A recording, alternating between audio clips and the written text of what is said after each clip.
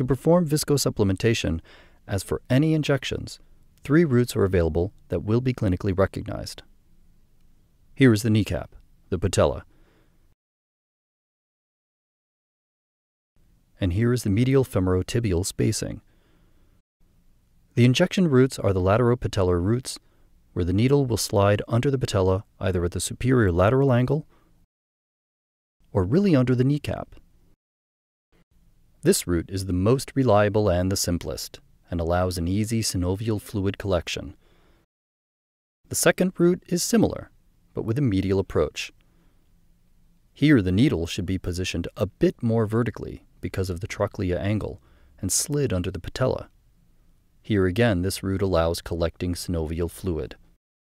If this route is difficult because of the patient's obesity, because of the presence of a large osteophyte which prevents underpatellar access, then the anterior route can be used.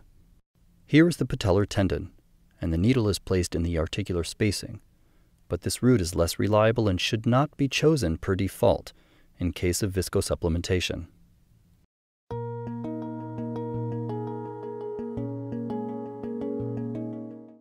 The movement must be swift. The needle is positioned and promptly pushed in. It is in the joint.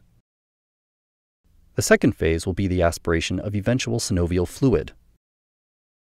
The needle is slowly withdrawn, and the medial part is pressed at the same time. A few milliliters of fluid can be removed, confirming the intra-articular operation. The viscosupplement syringe is screwed onto the needle, and the injection is completed very slowly, while ensuring the absence of pain.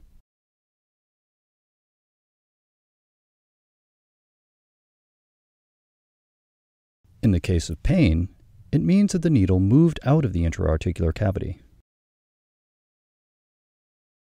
The needle can now be completely withdrawn, the patella mobilized, and small flexion and extension movements are done to help the gel diffuse into the joint. Finally, the operating field must be cleaned, and a sticking plaster will protect the aspiration zone.